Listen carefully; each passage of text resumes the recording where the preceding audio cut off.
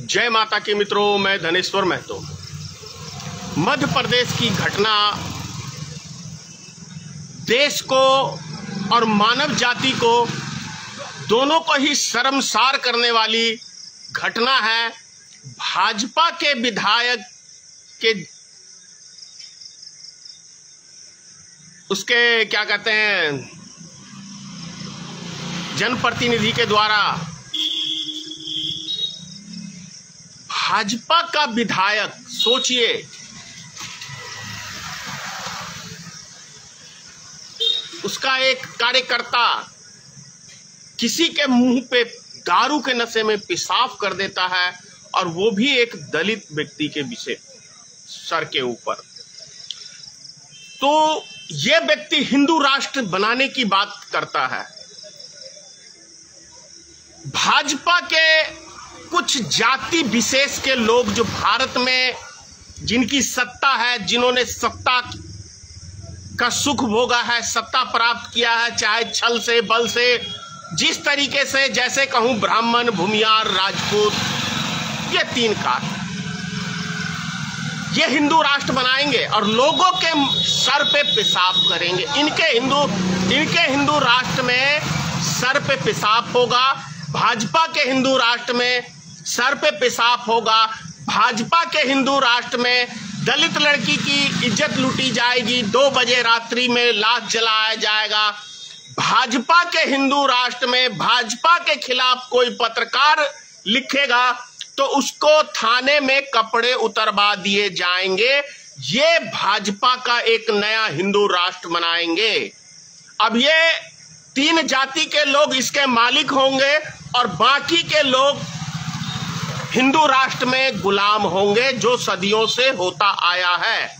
बात रही social media पे, मैं सुन रहा हूं कि बुलडोजर क्यों नहीं चला अभी तक। भारत में एक ही शेर है और उस शेर का नाम है लालू प्रसाद, जिसने बुलडोजर चलवाया था 92-93 के अंदर। दरभंगा जिले की सिंहवाड़ा गांव की घटना है। एक आम का टुकड़ा,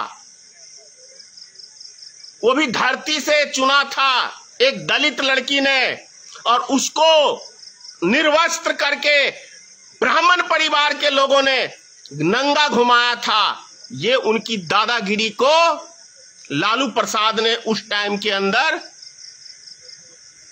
एक एक व्यक्ति को गांव छोड़ के भागना पड़ा था और बुलडोजर चला था उसके घर के ऊपर। तो लालू लुटेरा है, लालू डकैत है, लालू चारा चोर है। अरे उसी केस में तो ब्राह्मण मुख्यमंत्री जगन्नाथ मिश्रा भी था, वो बरी हो गया। और लालू प्रसाद एक बैकवर्ड का बेटा था, गरीब घर का बच्चा था, तो वो चोर उचक्का लफंगा हो गया। 10% वाले देश के ऊपर राज करेंगे और 90% वाले उसकी चापलूसी और गुलामी करेंगे, क्योंकि हिंदू राष्ट्र बनाना है 90% वालों को, और उसके आका बनेंगे 10% के जो जाति हैं।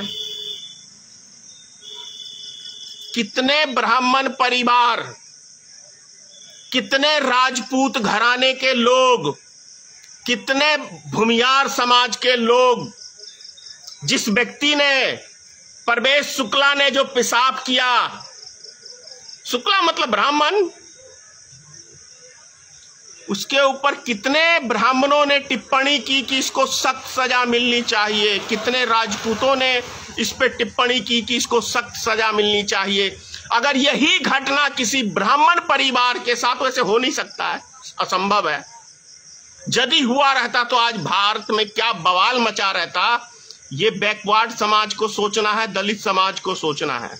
अगर यही घटना आज यदि किसी मुस्लिम ने किया रहता तो हिंदुस्तान का एक एक भाजपाई कार्यकर्ता और भाजपा का दलाल मीडिया, वो भी सारे उकला सुकला पुकला ही हैं।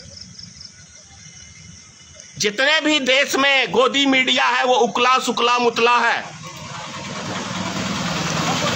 और वो उकला सुकला मुतला से आप उम्मीद क्या कर सकते हैं? तो ये समझने की जरूरत है आप सबको कि कैसा हिंदू राष्ट्र बनाना है भाजपा का। भाजपा में आओ, वॉशिंग पाउडर की तरह साफ हो जाओ और हिंदुस्तान के जितने लुच्चे लफंगे गुंडे या माफिया आतंकवादी सब भाजपा में चले जाओ, गंगा जल की तरह पवित्र हो जाओ। अरे भाई, जब सारे लुटेरे भाजपा में चले जाएंगे और उनके ऊपर कोई कार्रवाई ही नहीं होगी तो मोदी जी तो ईमानदार है, वास्तव में ईमानदार ने प्रधानमंत्री हैं। कैसे ईमानदार हैं, वाह, कमाल का है। मोदी से बड़ा फ्रॉड ना भारत में कभी कोई पैदा हुआ है और ना ही कभी पैदा होगा, ये सख्त है। क्योंकि मोदी की जुबानी देश का बच्चा बच्चा जानता है कि मोदी बोलता क्या है, करता क्या है। तो ये चीजें आप सबको समझने की जरूरत है।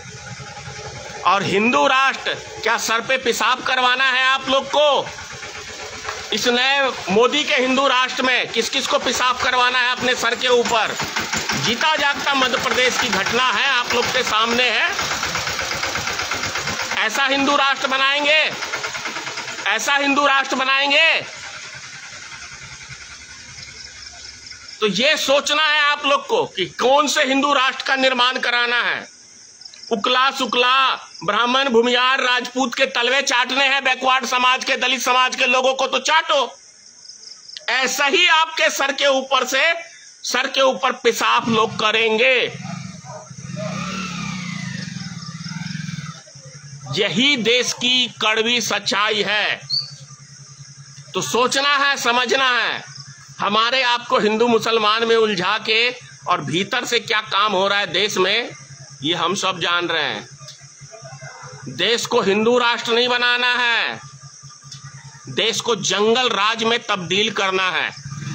और जितने ब्राह्मण भूमियार राजपूत ये डकैत हैं, डकैत देश के लुटेरे हैं, लुटेरे। स्पष्ट कह रहा हूं, जिसको जहां से केस करना हो धनेश्वर महतो के ऊपर करना, कोई टेंशन नहीं है। पुलिस प्रशासन तुम्हारा, कोर्ट तुम्हारा, जज तुम्हारा, वकील भी परसेंटेज तुम्हारे। जय हिंद।